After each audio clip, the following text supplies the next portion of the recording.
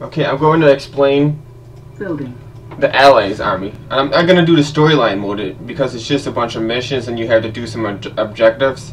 But the gameplay is basically the same thing, the same weapons, but they introduce different weapons and have different tasks. And this is a skirmish. Basically, the idea of the game is just to blow them up, your enemy. But anyway, Training. I'm going to make some units and let the computer do the explaining for some of them. Complete.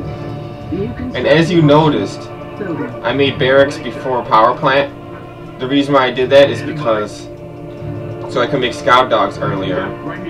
And I'm engineers to get my stuff. I'm gonna do this thing. It's gonna explain all the different units for you. Javelin soldiers carry portable missile launchers effective against enemy armor and aircraft. Their special ability is to switch to laser-guided mode, in which it takes longer to acquire a target, but grants a much faster firing rate. And these javelins are actually one of the better infantry units in the game because they could attack air and ground. Construction complete. I have the tools.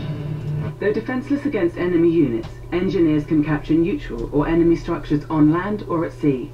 They can also repair your damaged structures. Their special ability is to set up a first aid tent, which causes any of your infantry units in the vicinity to gradually recover from injuries. Okay, and I'm not gonna New construction options. How can I help? I was gonna say I'm not gonna use a tent. I never used a tent really because I don't even see a lot of people using it really. Building. And by the way, I'm playing the computer on easy right now. Okay, and I gotta show you how to do the special upgrades. These things, they basically, as soon as the thing goes in a circle, you get another upgrade. Well, look at what we have here. I will enjoy slaughtering your forces to the very last soldier. Ready, sir. Construction complete.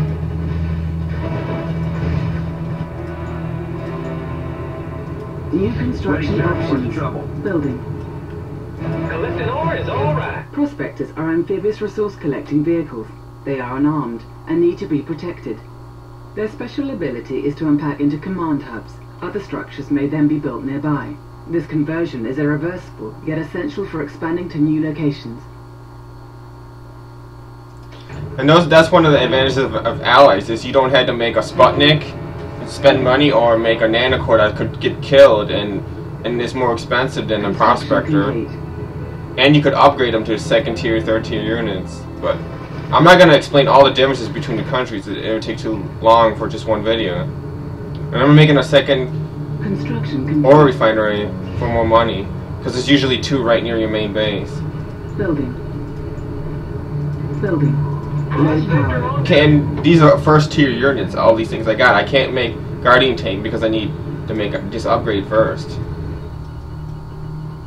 Peacekeeper, ready A for unit is contact. under attack. And by the way, you can put Confirmed. I'm in here. Construction complete. riot shield. Response. Unit lost. We have to Our stop base him. is under attack. With my first pickup. Riptide here. I'm going to do a rally point to here. Enemy units detected. And I can What's the put, situation? watch, I'll show you. Or you could put guys inside here. It's like, this would destroy infantry units if you put one of these guys in here. And if you put a Javelin, one of the missile launcher guys in here, it'll kill air and tanks better. And this, you have three choices of different upgrades. You had to go from here to here. Basically, you have three rows. You had to go Our base is from under attack. the first one to the second one to the third one in whatever row that you're in. Standing by. And so basically you have three choices, but you could choose one from here, one from here, one from here if you want to.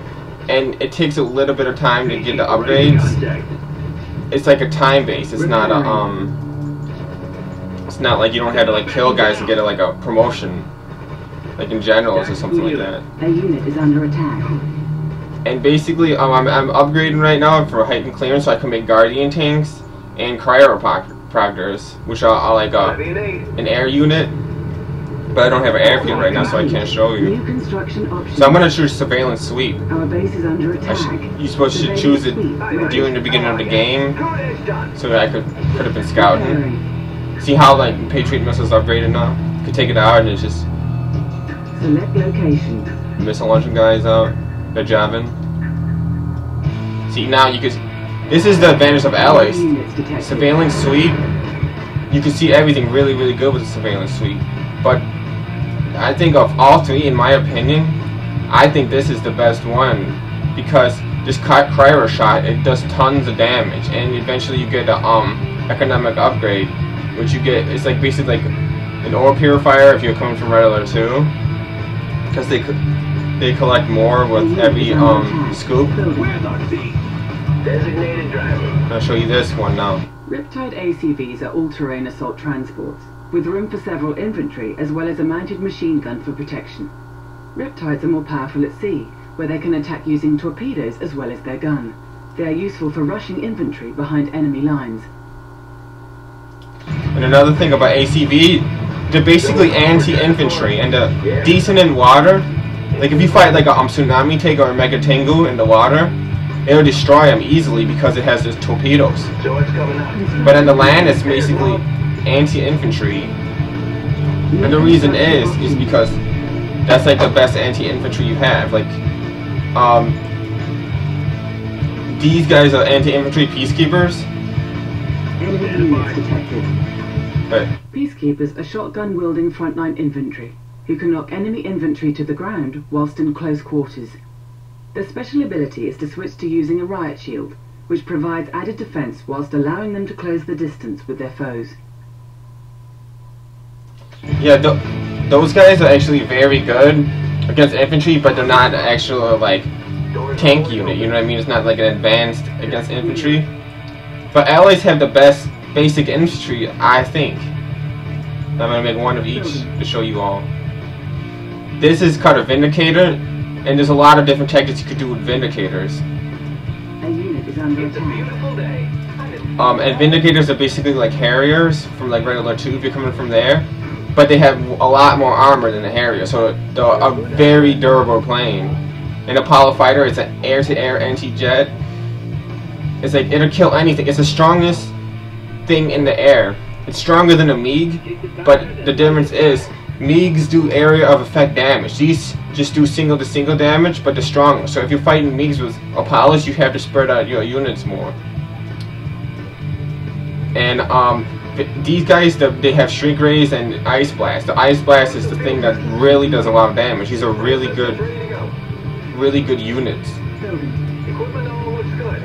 Cryocopters are special support units which can freeze targets. Frozen units cannot act and are highly vulnerable to attack. The Cryocopter's special ability is the Shrink Beam, which temporarily reduces the target in size, making it less powerful and easily crushed. And you can run over guys when you crush them, like even in Apocalypse Tank or MCV, which is Enemy units detected. rare. Apollo fighters are air superiority jets, armed with rapid-fire cannon that can tear enemy aircraft to bits. Their special ability is to quickly return to their airbase to reload and repair as necessary. Agent Sweep ready. Enemy engineer detected. Safe up here. Position complete. Vindicators are close support bombers effective against enemy vehicles. They must reload at an airbase between bombing runs. They have a special ability that lets them quickly return to base to rearm and repair when needed.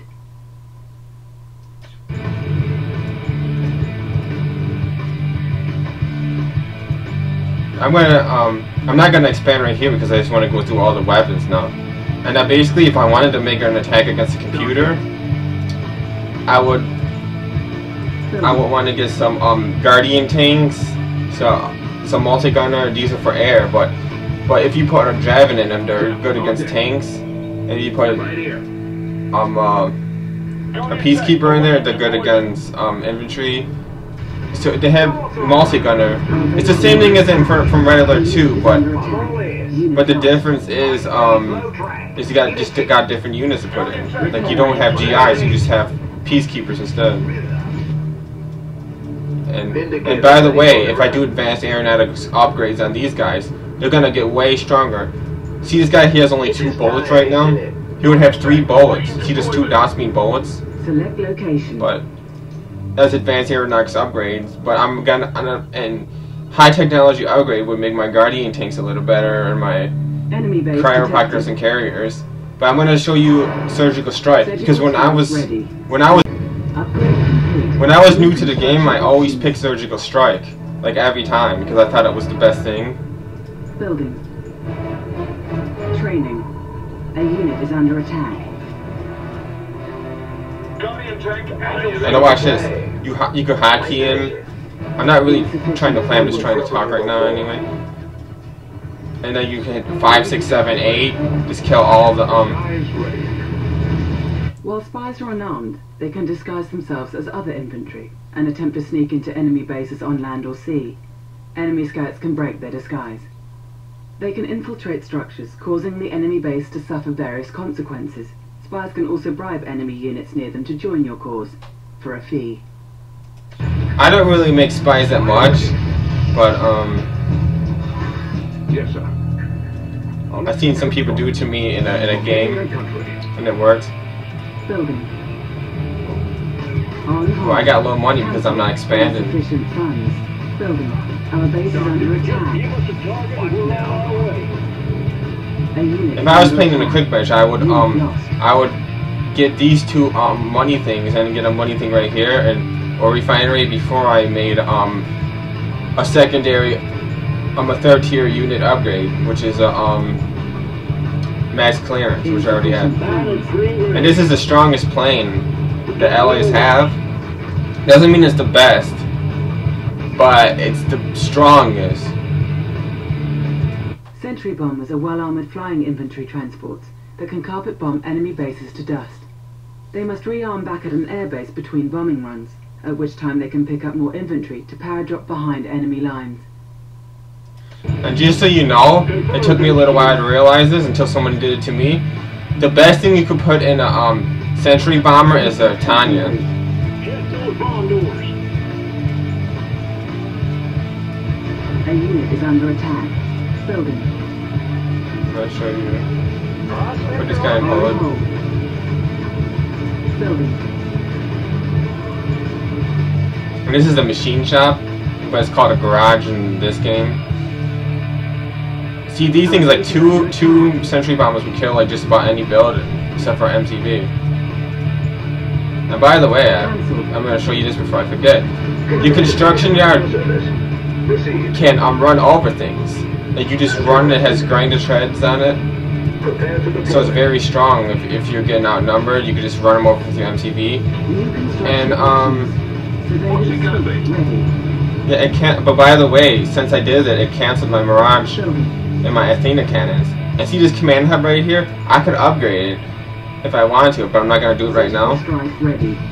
And I could get like Mirage and Athena cannons if it was close enough to land and there was a war factory on here. I could make Mirage and Athena cannons. But another thing is I could make third tier Navy units. Well, actually, I'm gonna upgrade it. Third tier Navy units with it, which is an aircraft carrier. Aircraft carriers, and I think that's it. At your service. I'll show you in a minute. Mirage tanks automatically camouflage themselves as innocuous objects while immobile. They can devastate surface targets with their Spectrum cannons. Their special ability is to switch on a device that makes nearby forces invisible to the enemy. Mirage tanks cannot camouflage or fire in this mode. The Mirage tanks are one of the stronger tanks. They're not heavy. Allies don't have any very heavy armored tanks, unlike Soviet and Japan does. But Mirage tanks with Athena cannons are extremely strong. I mean, they're very, very strong. But the thing you have to remember when you're using them Enemy base detected. New construction options. is if you say if you're playing Soviet and they get twin blades, the twin blades will kill all your Athena cannons and Mirage tanks unless you have air support. So make sure if you make a ton of Athena cannons, you have ground support because these guys are fragile. They're basically the Red Alert. They're basically the Red Alert 3 version of a Prism tank, and Mirage tank is the same thing as in Red Alert 3, but the only difference is they have a cloaking device, and it cloaks the units around them. So it kind of sneaks up on you, stealth. So you know, it could catch the enemy off guard. And here's the Athena cannon. This is the strongest.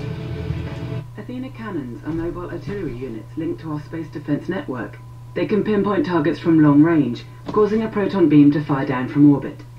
Their special ability is the Aegis Shield, a barrier that temporarily protects the Athena cannon and nearby units. Athena cannons cannot act while the shield is up. Yeah, and this is the shield. If you're getting outnumbered, they're like hitting you with some kind of like air attack or something, just boom. Yeah, and you can't do nothing when they're firing, but it's really is a really good defense. I'm like one of every guy. Training. On hold. Cancelled. And by the way, this guy's called a hydrofoil. It's the strongest anti-aircraft in the game. And the difference is it's not amphibious. It can only go into water. So and that's the reason why it's so strong, is because it's not amphibious, unlike the Soviet Bullfrog and Japan has a ground and a water unit that's amphibious, but that's gonna be a different video. I'm gonna show you a hydrofoil first. Hydrofoils are swift vessels that can quickly cut through enemy aircraft using their rapid-fire autocannons. Their special ability is to switch to using a weapon jammer, which prevents targeted foes from attacking. And by the way, weapon jammer is actually a pretty good, a very good thing. It works very well. You could use it on base defenses too. And the Dolphin, I'll show you the Dolphin. It's like the basic unit. And the Dolphin, by the way, if you had a choice between an ACV and a Dolphin, and you're in the water, I would choose a Dolphin, even though they're both 750, because Dolphin's made for the water, and ACV's made for being amphibious. Even though ACV would be like things such as Mega Tango, which are amphibious, a Dolphin will do a better job, but it can't go on land. Is the difference. And these guys, they have an ability. They're flexible. They're kind of like a Sickles. Sickles could jump around, but these guys could jump around too. Watch. Like if a Stingray's coming after you, a classical way of using them is when a Stingray does its electric shock is to jump away. And if you do that, that means you're basically doing a good job if you're avoiding it with a diving attack. Maybe with a dive, a high jump. The Allied Navy employs specially trained dolphins armed with sonic weapons for scouting the seas and intercepting enemy ships. Dolphins have the special ability to jump up and out of water to avoid dangerous situations. See, like I just told you, I jumped over that Stingray. And Assault Destroyer. Assault Destroyer is basically, it's heavy armor. I think it's better than a Guardian tank, to tell you the truth. Building. I think it's stronger than the Guardian tank, which is the basic tank. Oh yeah, by the way, I hotkey all my planes, but you had to have like a system that you had to make up, so that's a different story. That'd be an attackers video. I'm just trying to show you the units, but anyway. New construction options. Building. Okay, now I'm gonna show you. Building.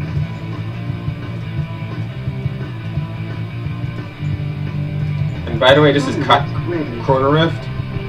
What it does is it makes basically the thing like not exist. You could use it as self-defense. Now if I do the surgical strike, it would do absolutely no damage. And this is just a level 1. There's a level 1, 2, and 3 for the 3 different upgrades that are just time-based upgrades. You get them the longer the game is played. I already have it, right? Okay, now it's annoying you have to make a lot of power plants in this game, but anyway. And here's his special weapon.